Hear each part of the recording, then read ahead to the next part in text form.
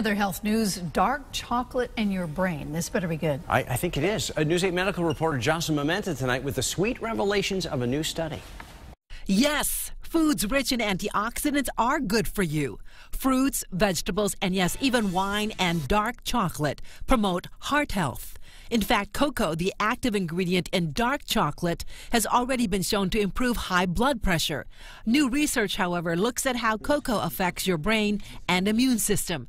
This is admittedly a tiny study presented at a medical meeting. But these researchers say in response to one dark chocolate bar, patients had an increase in brain connectivity on a test called an EEG.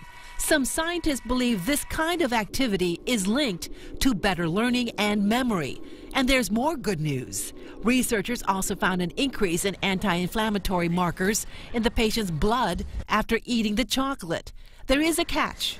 Researchers used dark chocolate with 70% cocoa, an amount that is typically associated with the darkest of dark chocolate.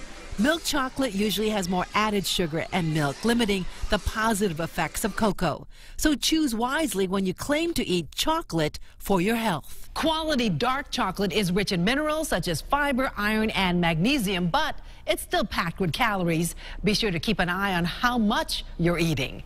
Jocelyn Mamenta, News 8.